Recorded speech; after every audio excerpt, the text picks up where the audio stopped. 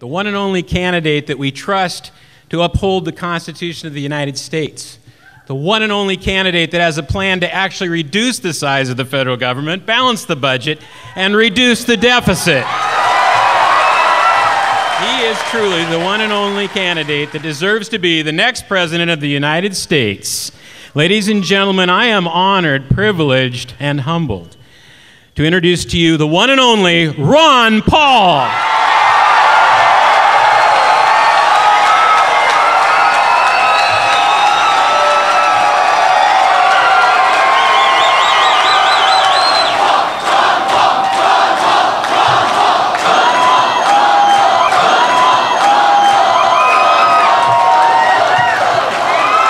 Thank you very much. Thanks for inviting me to your revolution. The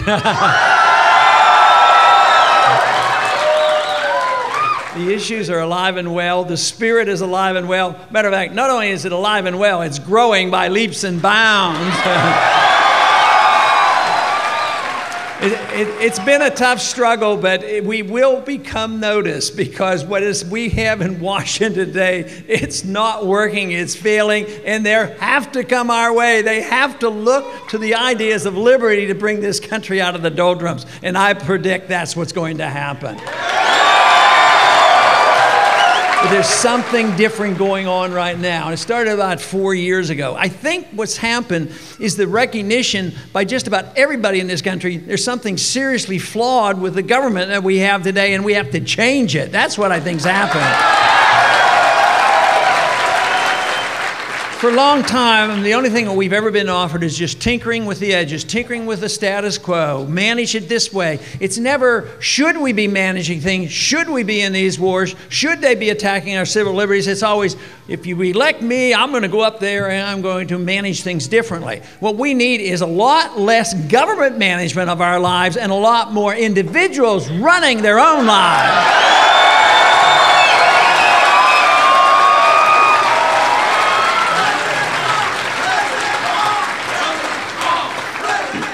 You know, you hear so often other candidates running for the president, I'm going to do this, I'm going to do this, I'm going to do this.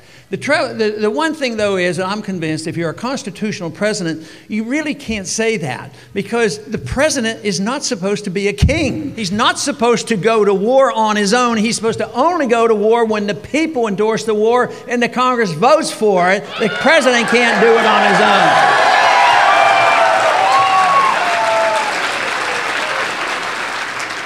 And the president certainly shouldn't get the authority from somebody outside this country, like the United Nations or NATO. They don't have the authority to tell us when to go to war.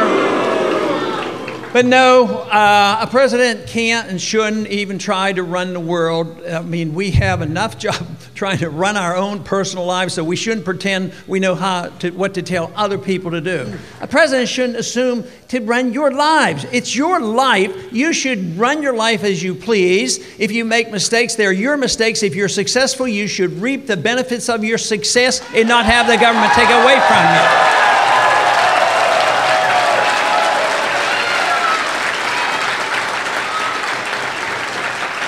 But in a free society, when you have property rights and contracts rights and sound money, the government has a responsibility to make sure that environment is correct, that you do have freedom and this acceptance of property rights. But if you don't have that, and you can't expect a president to come in and say, under the conditions of economic intervention to run the economy, that it's only a decision that you argue, I can run the economy better than this guy, I can run the economy better. The president can't run the economy. The people have to run the economy, and you have to have your freedom back.